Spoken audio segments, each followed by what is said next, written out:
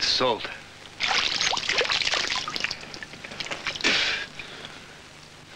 By God, we've done it. This is the Gulf. Congratulations, Mr. Burke. Congratulations yourself, Mr. Wills. No two explorers have embodied the Australian frontier spirit more than Burke and Wills. Their tragic attempt to cross the country in the early 1860s has been the subject of songs, books, myths and movies. I never should have trusted that swine. We can always try and catch them up, sir. Our camels are done to hell. We could never catch them up. God damn them all.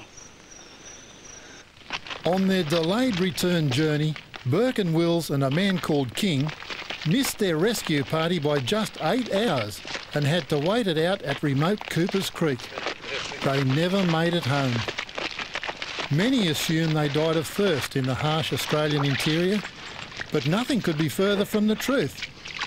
Where they finished, one thing they had plenty of was water.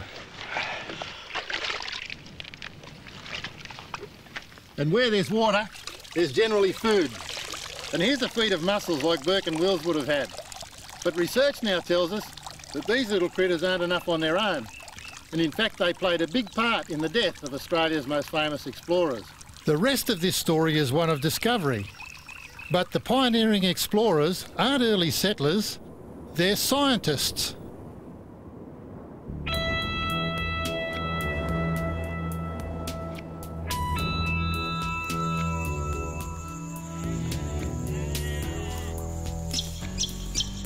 In times of drought, sheep grazers in outback Australia noticed a particular problem with their stock. They were dying, not of hunger and thirst, but of some painful affliction which caused their joints to stiffen. On certain farms, farmers had lost up to 10% of their stock in a 2-week period, and this was through unknown causes. Dr. Barry McCleary was sent to investigate and was shocked by the symptoms. They have conditions called stargazing. The animal basically walks around staring at the stars, basically. It separates from the flock. It obviously has a lot of behavioural problems. Eventually it basically just falls down and dies. Feeding trials and Barry's work in the lab proved that the sheep were suffering from a lack of vitamin B1. In other words, they had a severe case of the disease beriberi. The cause was traced to this plant called nardoo. There are 2 varieties, both grow close to water, and stock will turn to nardoo for sustenance in times of drought. In the nardoo, it produces an enzyme called thiaminase, which breaks down vitamin B1. And the level of this enzyme in nardoo fern is around about 20 times higher than any other known source of the enzyme. Well, I've always been interested in Australian history and, you know, Australiana in general. It was at a barbecue that Barry McCleary was talking to his friend and fellow scientist, John Earl, about his work with the nardoo plant. John has a very good background knowledge of the history of Australian explorers, and all of a sudden twigged. And I immediately thought, well, that's the explanation for Burke and Wills, that the nardoos probably poisoned them the same as it is poisoning the sheep and cattle and so on. It's often forgotten that Burke and Wills conducted a scientific expedition. They took an artist who made these records of the journey. They collected samples, including one of a nardoo frond, and Wills kept extensive diary notes till his dying day.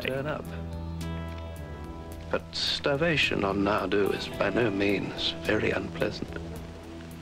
It came over clear from the Wills diary that they had suffered from beriberi. They had all the symptoms of muscle wasting, weakness in their legs especially, pains in their legs, and hypothermia.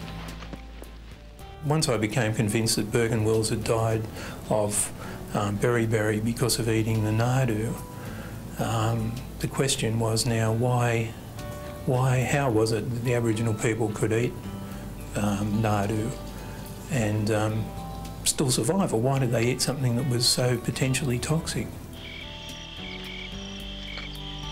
Wills was convinced they could live on nardoo bread because they'd seen Aborigines eat so much of it.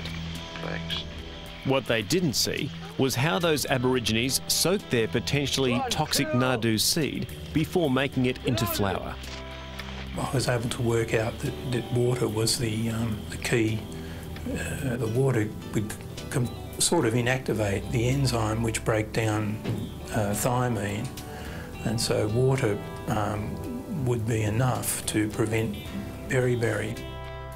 Apart from drinking, the only use Burke and Wills found for water was as a source of edible mussels. Little did they know that their mussel entree was having the same effect as the nardoo. The effect of eating the mussels was already starting to make them develop beriberi. They basically got a double whammy because biologically there seems to be only 3 sources of thiaminase enzyme, one being the ferns like nardoo, bracken, rock fern, the second freshwater mussels, and the third one is a particular type of bacteria. So they actually managed to eat 2 out of the 3. Wills speculated that their sickness was related to diet, but they didn't have the luxury of modern medicine. Now, thanks to Dr. Barry McCleary, there's a cure for man and beast alike. If it's noticed in a flock of sheep, you may lose 1 or 2 sheep, but by injecting with thiamine you can save the rest of the flock, and that was the best solution to the problem. Burke and Wills aren't the only people who've died from misunderstanding the way Aboriginal people prepare plant foods. This is a zamia palm. Similar plants grow all around Australia. Each year they produce this really big fruit. Early settlers died from eating this fruit raw. They thought they could eat it because they saw the husks scattered around Aboriginal campfires. But before the Aborigines had eaten it, they'd leached it in running water, or they'd buried it in the ground to destroy the toxins it contains. That's all for this week, but next week we'll go to South Australia and show you how a lot of nothing can be deadly. We'll meet a man who spent 14 days at sea floating in an old-fashioned fridge, and we'll take a look at Australia's largest ever search and rescue mission. There's just plain gut survival. That's all, lived for today, and when we stop walking we die sort of thing. That's out there next week. I'll see you then.